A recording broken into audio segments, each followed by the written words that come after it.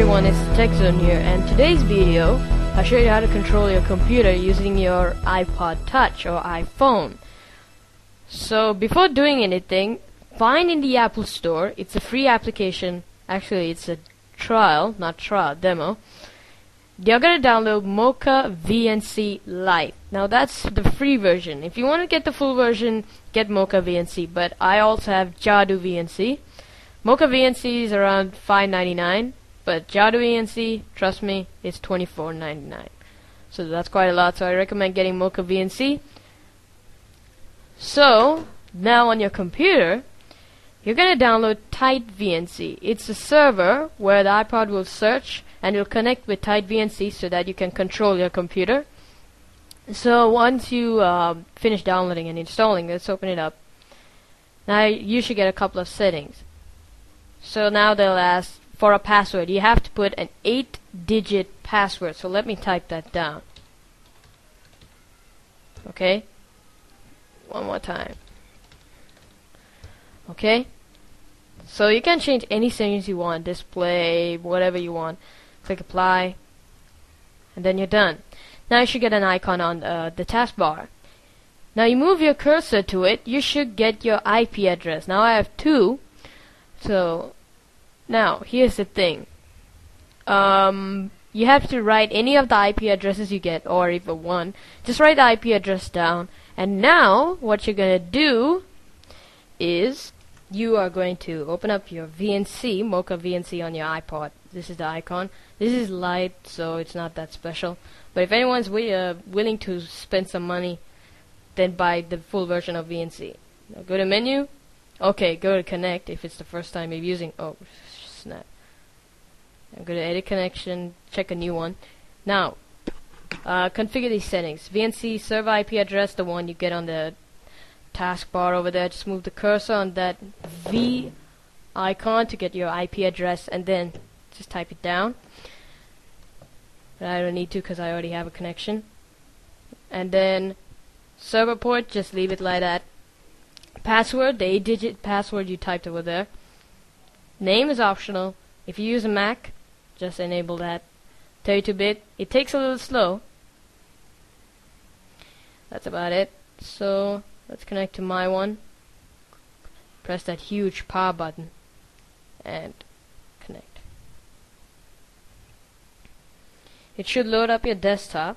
You can use landscape mode, I think. I'm not sure. Yes, you can. So to move around your desktop, just move your finger and you can just look around.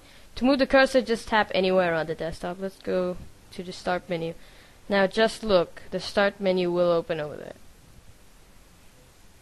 There you go. The response time is a little slow. So let's open up Google. So you can do a prank with your friends with this. So it's fun. So you can even open up its keyboard only when you need to. Just press that. It should open up that landscape keyboard. So if I can press it properly, okay. Let's go to YouTube. You can watch YouTube videos, but I'm telling you, if you're gonna watch it on the iPod, it's way too slow. Okay. Okay, I hope I'm pressing the right one. So hard. Okay, I got it. I should open up YouTube, and there we go. Okay, what was that? So that's about it. Hope you enjoyed the video. To cancel the keyboard, just press that button on top. Now, if anyone's interested in wasting a little more money on Jaadu VNC, then try it. It's awesome. It's wicked cool. Let's connect. Oh, hold on. Password again. So, Jaadu VNC pretty much has the best features, so that's why I recommend getting that. Your desktop should open.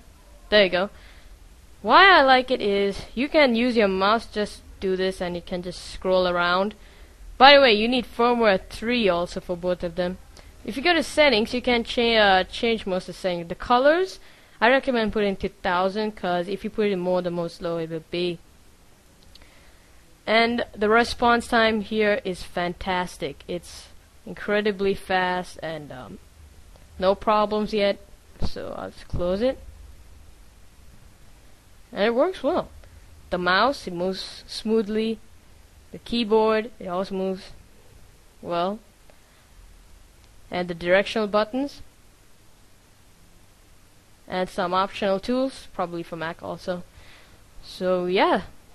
So I recommend Jaadu VNC instead of Mocha VNC, because Mocha VNC looks a little basic. But yeah. So that's about it. Hope you enjoyed the video. If you did, why don't you subscribe for more. So thanks for watching, and have a great day.